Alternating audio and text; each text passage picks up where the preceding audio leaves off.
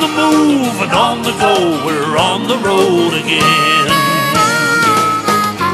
This week, hot dogs, fins, and chrome in Terrace, BC. We just wanted something that was a little bit different, you know, why be normal kind of thing. Gardening in darkness and silence, a Fredericton woman's remarkable feat. It's lovely. Of course, she can smell it and she can feel it.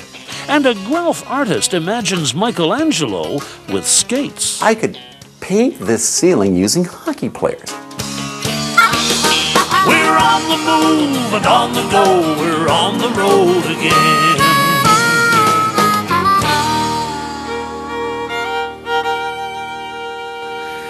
Travel to any community in Canada and you're bound to find some kind of hockey arena. There's no doubt hockey is Canada's sport.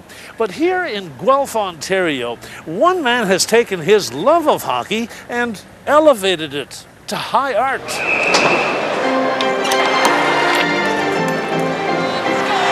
In anything, you have to express what's inside you and get it out. Here he nails him. Doing the painting has allowed me to become part of this National Hockey League, this dream that I once had as a child. Instead of just dumping it past all the Devils, and then a hard shot by Sikora right over the catching glove of Joseph ties the game. When John Mahnic was a young boy, all he ever wanted was to play in the NHL. It's on your mind. You think it all day long. At recess, you're playing hockey. After school, weekends. It's constantly on your mind. John's love of hockey didn't stop at the rink or in the schoolyard. He was something of an artistic prodigy, and what he liked to draw best was, naturally, hockey players. It starts to become an infatuation almost, that you want to become these players. So you transfer that onto the page, and it gives you a sense of power. One of his early paintings was of his hero, Philadelphia Flyer captain Bobby Clark.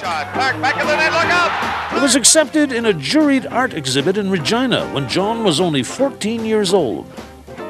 So I remember getting this invitation thinking, oh, this is fabulous, I'm famous now. My painting's going to be in the Mackenzie Gallery in Regina. So I got on my one-speed bike the day of the opening. I remember I got my brown polyester suit on with the good high heels. I remember, and I get to the door and I was so proud to hand the man at the door my admission to the gallery opening.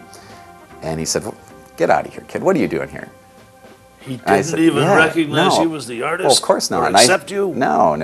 What? And I said, well, my painting's in the show here. And he said, no, I don't think so. This is just for the adults, little boy. I don't know where you got this, but just, you know, go home. They turned you away? They turned me away. I was very upset. And I remember at the bottom of the stairs, you know, it was kind of like a scene from Gone with the Wind, you know, this will never happen again, you know, with God as my witness, I will never let this happen again. So starting with that day, every piece of artwork that I do, I thumbprint. Well, John grew up to be a professional artist and a teacher. 10 years ago, while he was teaching at the Canadian base in Lahr, Germany, he took his art class on a trip to Rome, to the Sistine Chapel. It was a visit that would change everything. And I remember walking through to go into the Vatican. You take the deep breath, because this is Michelangelo. He's my hero. I love Michelangelo. And I walk in, and it just opens up in front of you. It's just amazing. The colors just start to come out in front of your eyes. And your jaw just drops. And you look at it, and you go, oh my, this is amazing. We weren't in there 5 minutes when I said to my wife, you know, they look like hockey uniforms. They're so bright. They do, and they got the different colors. They got the green coming here with a yellow sash across here. I don't believe you. And I said, nobody else in the world would do that to Michelangelo. I know, relate it right back to the hockey, which is very sacrilegious, I think. But it came through. And I remember standing underneath there and looking up at the ceiling, saying, I could paint this ceiling using hockey players. I felt it. I could just tell. I just knew it had to be done, and I could do it. I mean, what a great person to base your work upon. Yeah, so you take one of the masters. I mean, he had a structure there that's beautiful. It's poetic, the way it's laid out. It was a way to put in like 160 different people in one painting and make it look harmonious.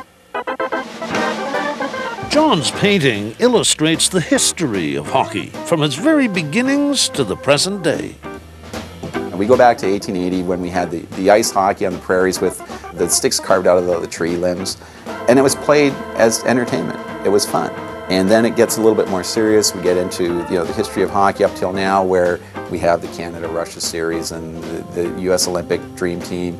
Don Cherry's in there. Yeah. Well, Don Cherry belongs there. He's really promoted hockey in a redneck kind of way for a lot of people. They don't agree with his opinions, but they listen to him. He's in there with Foster Hewitt. And Danny Gallivan. And Gallivan. Yeah. From 1967 to modern times, I picked who I thought were the 12 best players. Gordie Howe, of course, Bobby Orr, Wayne Gretzky, all the big names. But it ends up at the end of the painting as playing for fun again.